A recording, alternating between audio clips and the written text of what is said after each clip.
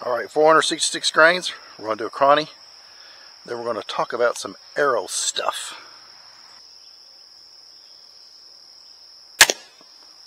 .257. Okay, today I want to talk about arrow launch lethality. We're going to take a couple of measurements and then go into arrow launch lethality. Okay, 456 grains.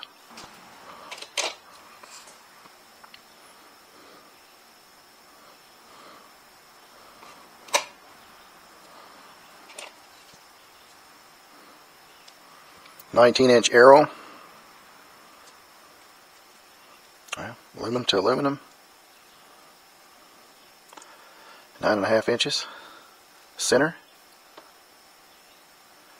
Alright, what are we at? We'll say, yeah, that's 3.75. Alright, 3.75 divided by 19 equals, there you go, 19, really almost 20% FOC, but 19% FOC. Okay, hopefully this is fairly close. We're just going to see arrow drop, and this is 20 yards. Then we're going to go back to 30 and look at the difference in trajectory. This is about 466 grains, 200 grain point. Not sighted in for this arrow, we're just going to see where it impacts at 20.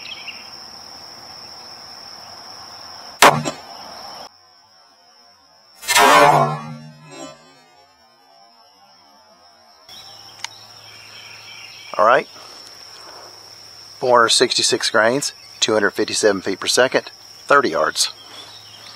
Aiming with 20-yard reticle.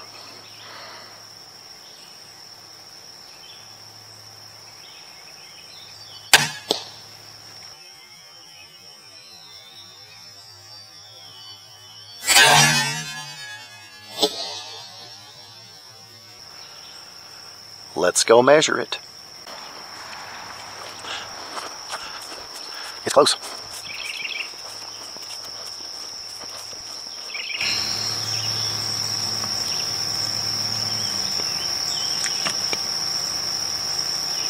Top arrow to top arrow is 3.75 inches.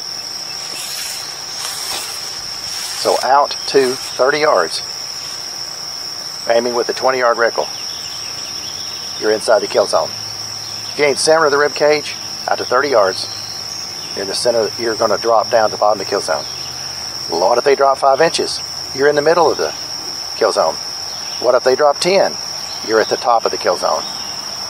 So, arrow trajectory, 257 feet per second, 19% FOC, shooting feathers, easily a 30-yard trajectory if you just aim center. What if it's at 25 yards? Well, it drops about 2 inches. If you aim center and that deer doesn't move or animal doesn't move, it will hit it 2 inches below center. Alright, well, let's say that deer drops 7 inches at 25 yards. Well, your arrow's already dropping 2, so you're still in the kill zone. My experience, just in the last 2 or 3, 4 deer I've shot with this crossbow, they drop about 3 to 4 inches. Even at longer yardages. If their head is up. If their head is down, different story. And I've got 7 2-liters. We're going to shoot 456 grain arrow and see how many 2-liters we go through for a penetration comparison. I've already done this with the Wildcat crossbow at 165 pound pull. This is 195. I'm probably shooting about 20 feet per second faster with this bow. So let's try this. Alright, I'm going to sharpen this.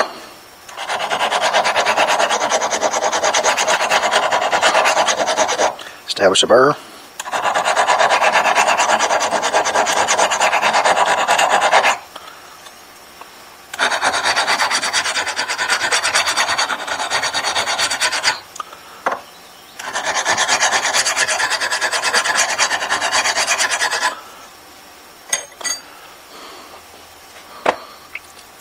Make sure your point's good.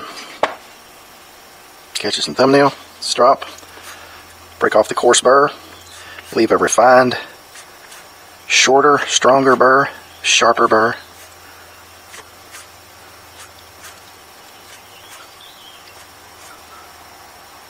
Catching the nail.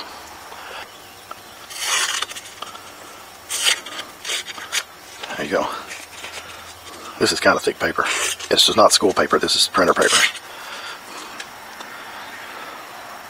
Alright, let's see if she'll go through 7 jugs. Here we go.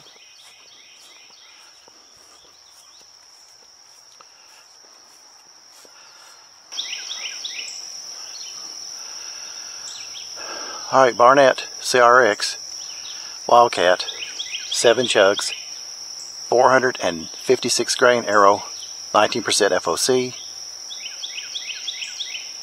257 feet per second.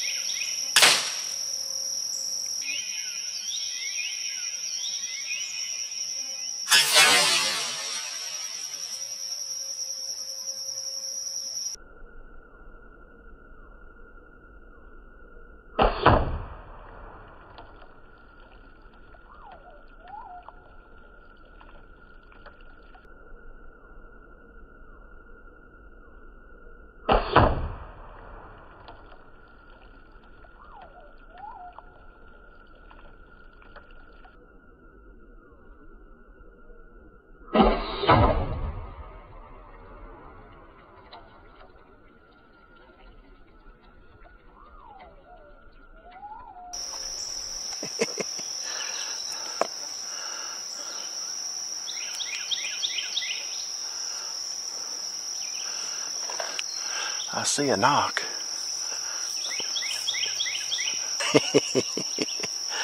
Seven jugs. Pass. There you go.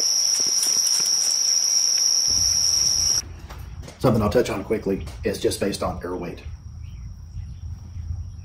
If you're shooting an arrow that meets basically all or 90% of Dr. Ed Ashby's 12 factors, you're at 650 grains. Okay, if you're not willing to accept how much that's going to slow your arrow down, if you're not willing to accept the loss of trajectory, which is massive, especially at longer yardages. When you go from 20 to 30 yards, you're talking about probably an 8 to 10 inch arrow drop with a 650 grain arrow. Not to mention, you're probably shooting into 230s versus the 250s, and that is significant. If you're shooting 235 with a heavy arrow and 240 with a light arrow, not much difference. So my point is, I think 450, 475 is a good arrow weight for ribcage shots. You're going to get past those. You're going to hit the animal faster. They can dodge less. And at 257 feet per second, you don't have to be as good at estimating your yardage out to 30 because of that window of trajectory is still in the kill zone. So am I against heavier arrows? No. But I'm just saying you have to decide. If you're just going to take, say, 20-yard shots in the end or 15-yard shots, hey, go with 650 grains. But if you're wanting to, my experience is that I have a larger obstacle of estimating yardage and hitting animals before they can significantly move than I do on arrow penetration. So I'm going to take 2 out of the 3 aspects instead of just concentrate on arrow penetration, arrow lethality. I'm going to choose the side that has faster arrow and flatter trajectory, because those are 2 problems to me that are bigger for me to overcome than penetration. If I'm already getting good penetration with a 450 grain arrow or 475, 500. So that's been my testing results. So there you go.